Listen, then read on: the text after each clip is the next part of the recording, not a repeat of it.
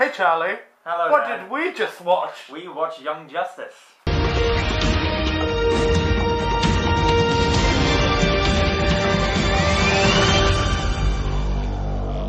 Yes, we did. Hello, and welcome to a review on my lovely channel. This is the wonderful Charlie Brown.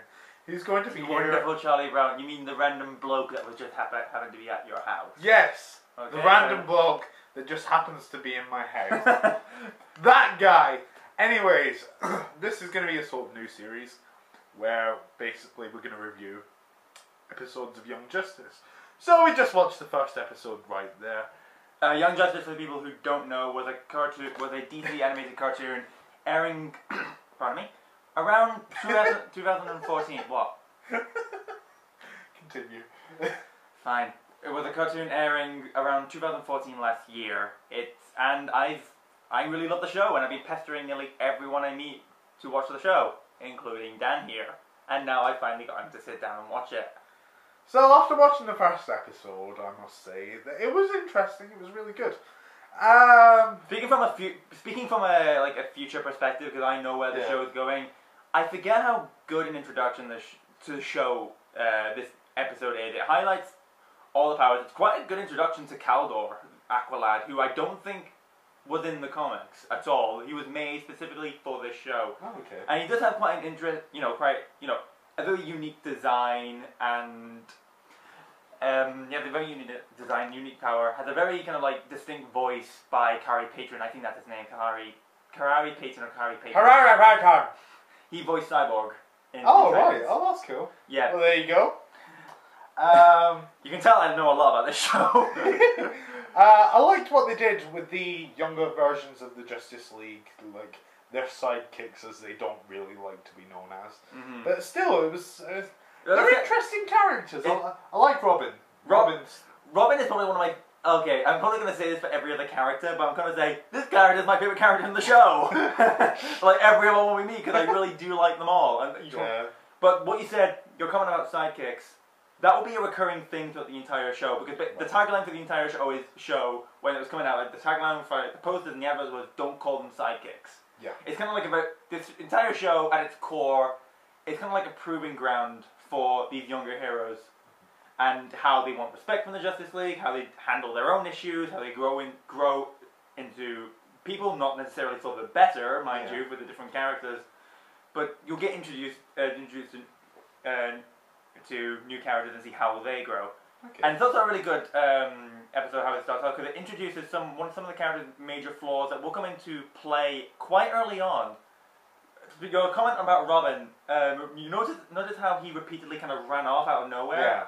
Just like Robin, what should we do? And then he's gone, and you hear that kind of cackling laughter in the background. Yeah. That's going to play a part in it. And later on, in how the team reacts to him and how he can integrate into the rest of the group. Yeah. Well, I'm pretty sure, as you've all seen, if you've ever seen any Young Justice trailers or posters, or have even heard of Young Justice, that you know Superboy is in it. Well, at the end of the episode, there was a surprising little twist, because whenever you think of Superman, you always think of him as a hero, the good guy, and when you think of Superboy, you think of the exact same thing. Well, Superboy in the comics is an angsty whiner, to be honest.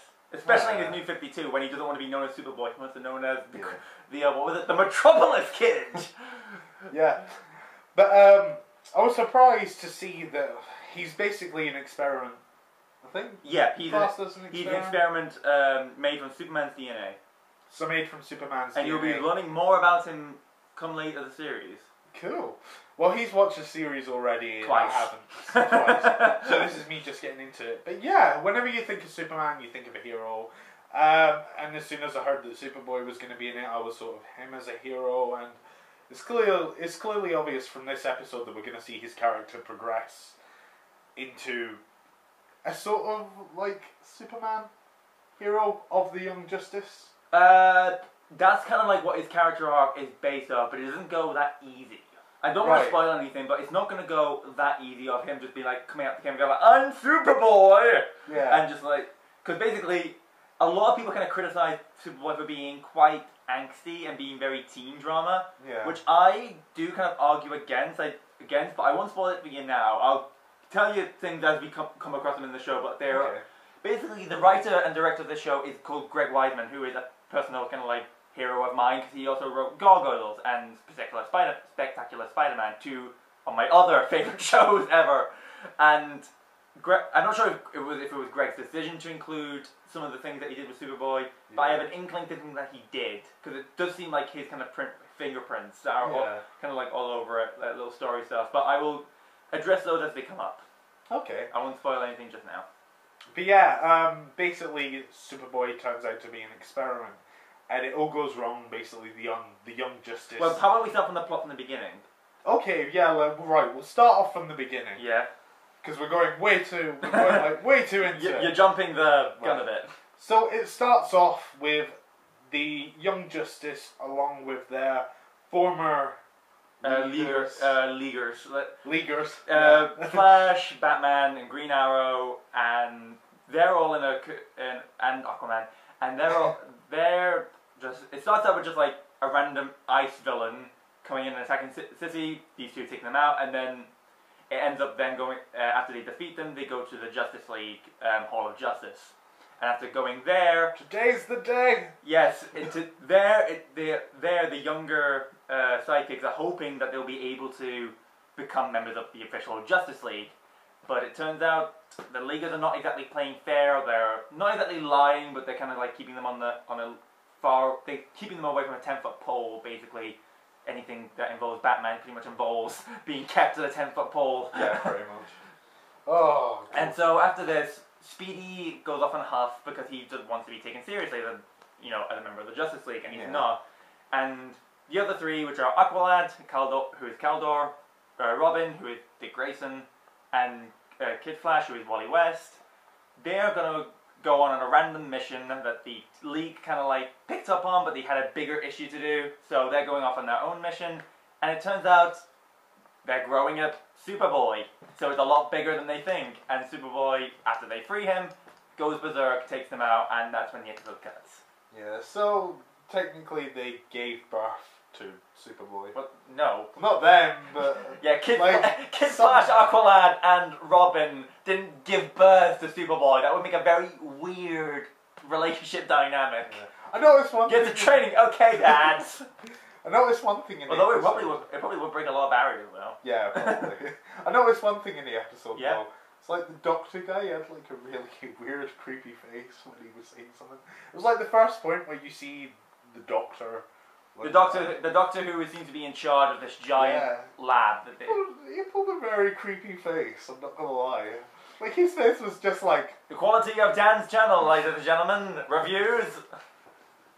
Dan, no. You're scaring the audience. Can't stand my basket. But yeah, so...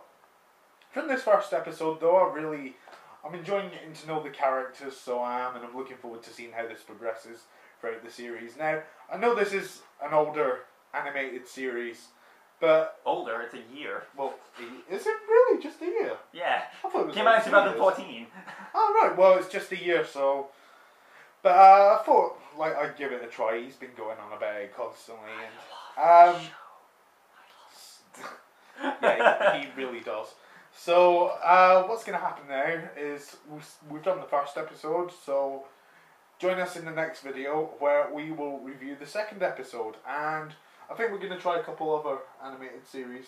We'll see how this one goes, see how people respond, and if people like me, I'll come back. If they don't, I'll go home and cry under my pillows and hide from the world. The Charlie will return. His name's Charlie Brown, by the way, which is awesome. That is my name. Yeah, so... I swear, if anyone leaves any snoopy comments, I am going to do the action I said previously, which is go to my room, cry and hide under a cover. So you actually have nothing to hide from me. I'm not threatening you.